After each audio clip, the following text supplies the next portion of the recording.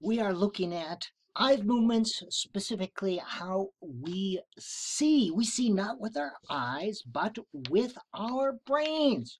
We have light rays, which simply bombard our eyes and stimulate our nerves, but our brains have learned to make sense of that to create a picture on the canvas of our minds. Now, we all have a blind spot created by the optic nerve there, but we don't notice it. Our brain fills in the blanks because we continue to scan as well, so we don't notice it.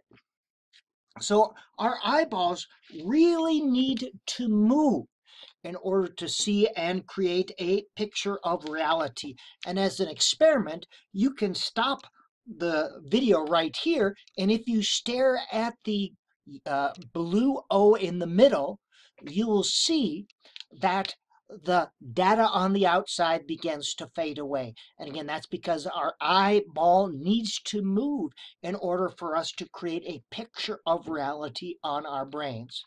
That's very important. Another experiment. Stop the video, take a look at that picture of a space alien. Notice how your eyeballs move. It does not focus in one place, but it moves around, scanning to create that picture. And again, when you look at anything, and they've done a lot of research on eye movement research, we'll be looking at that. Our eyeballs do not focus. It moves around to help us paint that picture of reality on our brain. Our brain does not replicate reality. Our brain creates a picture of reality. Now, when we perceive, there are three visual regions, and we're going to look at each one of those. There's the foveal, and you see that right in the middle. 1 to 2% of your total vision. We see about 3 to 6 letters at a time clearly. They're parafoveal, that is 24 to 30 letters, and we see that not very clearly. It's kind of blurry, and we see right there. And then there's a peripheral, everything else where it's just kind of a blur out there.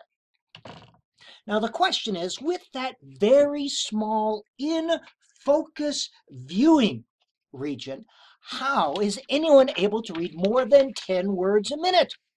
The answer: efficient readers are able to read quickly because of the top-down flow of information as depicted in the transactive model, which you'll see in a little bit. The brain is filling in the blanks and making predictions as we read. We perceive 3 to 6 letters. The brain fills in the blanks using semantics and syntax to guess what the correct words are or might be. Letter clues are used to verify or correct then those predictions. The brain is creating meaning with print, not sounding out words. Reading is not sounding out words. Reading is the process of creating meaning with print. And effective readers use minimal letter clues to create meaning with print. And as you see, effective readers only focus on about 60% of the words as they read. There's an example of the foveal, the region that's clear. Again, you can see these saccades. We'll be looking at that. In order for our brains to operate efficiently, we don't record reality. We take in only the salient elements, and our brain fills in the blanks. This is an evolutionary perspective, and we do this so we can survive. For example, there's the man sees a shape.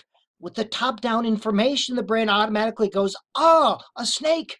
Now, that could have been a rope, but in this case, it's a snake, and it allows the human being to react instantaneously.